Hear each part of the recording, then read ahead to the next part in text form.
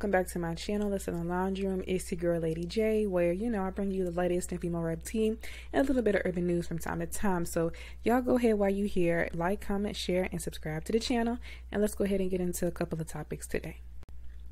So I want to start off with Big Latto again, because in my last video I talked about how an underground female rap artist by the name of Big Indo, I think I'm saying it right, I hope I am, excuse me if I'm not, called Latto out about stealing her song and her look from her recent birthday photo shoot. Okay, and like I said in my last video, I listened to the Big Indo song, It's Giving Me, and I listened to the snippet of Latto's song, and I admitted that they do sound very similar. Now, the look is also similar. However, like I said before, Latto dresses like that all the time in the bikini top and bottom with rhinestones, so I'm used to that. Now, that don't mean she ain't, see that girl post and draw a little bit of inspo from it, or someone from her team just so happen to stumble up on it and draw inspo from it. But when it comes to that song, it's definitely very similar. It's giving similar, okay? It's just more sped up. Now, the cadence and delivery is also similar to me, not just the beat. And a lot of people agreed in the comments of major blogs that the songs do sound similar, and that Latto or someone on her team probably did hear the song and tweaked it a bit. Now, when the Shade Room posted this is what Latto had to say. I pray I got vlog footage of me writing this ish in the studio. LMAO, y'all smoking D. Now, I don't know what she means. She prays she got the footage. It's either you do or you don't. And again, most comments under the Shade Room were siding with Big Indo. When On Site posted and the user had said this, y'all don't know how the music business works. The song was brought to her by her people like the Mariah song she sampled. If the girl gonna be mad at anybody, be mad at her team and the labels. So this person was coming to Latto's defense, but Latto responded with this. Wrong. I wrote this song with Jazzy and we chose the beat on the spot.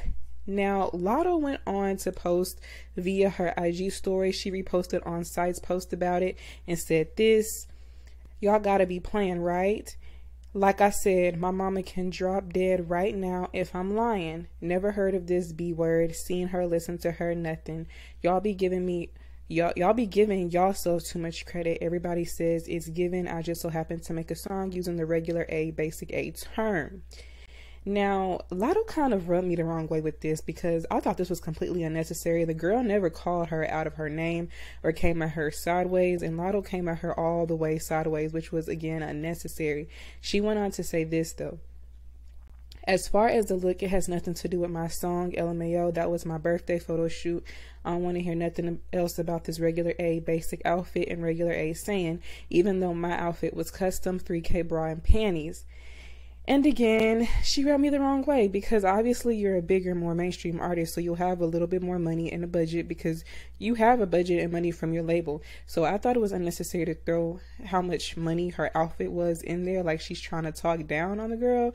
And also, nobody was saying how the song had something to do with the look.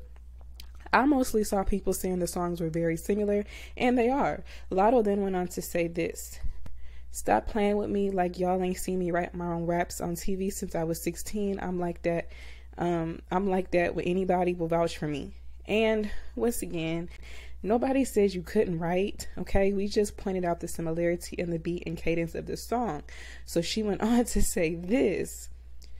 Matter of fact, I called Saucy Santana when I made the song and said, sis, I just made a song saying it's given, and I got the turn from you, so let me do a skit on the album for that song with you out of respect, cause I ain't no run off A word, B word. That's the only person I'm a credit if you talking about. And again, I just found this completely unnecessary, and the fact that you had to drag Saucy Santana into it is kind of lame. So she also posted this. Y'all really think I'm one of the 14 people who listened to her before? LMAO, I cannot make this ish up. I'm over here frustrated AF because I never heard of or seen Shawty in my life. Don't flatter yourself. So, y'all, this is hard for me because as much as I like Latto and I respect her pen, I gotta keep it real. I found the way she went about this whole thing just flat out distasteful and flat out disrespectful.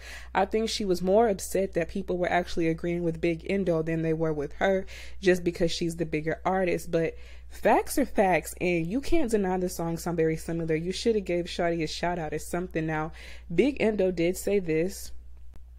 I never disrespected the girls, as y'all can see, but if you stealing, you stealing. Saucy Santana song don't sound ish like mine. His is fast and different. If they don't like my music, if they like my music, they could have just DM'd me and worked it that easy. I'm not about to write no paragraphs though or yell at my phone. The people who know. So y'all, let me know how y'all feel about this situation, and how do you feel about the way Latto went about this? Do you feel like she was wrong, or do you feel like she was justified? Now, the next topic I want to talk about is Doja Cat expressing on live how she would love to do a double album with one side being pop and the other rap.